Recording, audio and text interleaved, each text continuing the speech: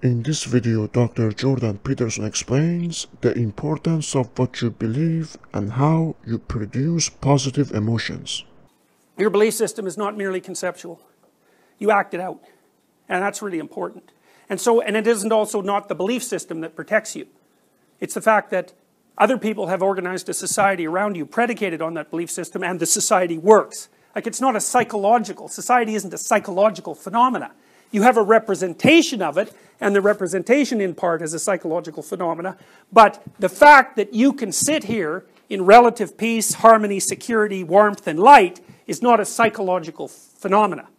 It's embedded in the world. So a lot of what protects you from death anxiety isn't a psychological structure that stops you from being afraid. It's an actual structure that stops you from dying. And so both are right, but you can't forget about the most fundamental one, right? The most fundamental one is the most fundamental one, and if events occur, maybe even social conflict, and I perceive that the consequences of that social conflict is not only a disruption of what I believe, but also a disruption of the society that protects and shelters me, then of course I'm going to respond negatively to that, and it's not for merely conceptual reasons. It's because if the substructure of the society is actually destroyed, I'm going to freeze to death in the dark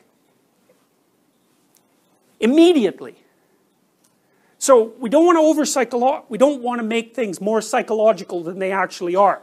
And we have to remember that these structures, the dominance hierarchy, is represented, but it also exists out there in the world, and it's a real thing. You're going from point A to point B, and you're looking at the world through that framework. So that framework also configures your perceptions, and it also configures your emotional responses. And so it's variable.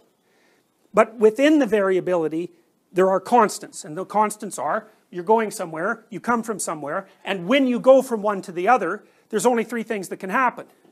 Something you want, that's a good thing, that gets you to where you're going, and it validates the theoretical integrity of your perceptual frame.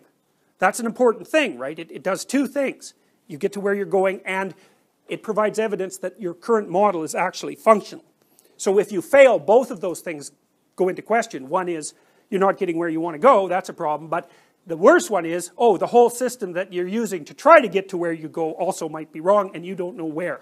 Okay, so that's things that happen the way you want them to happen, that gets you to where you're going, validates your model, that produces positive emotion. The way it produces positive emotion is by activating the dopaminergic system.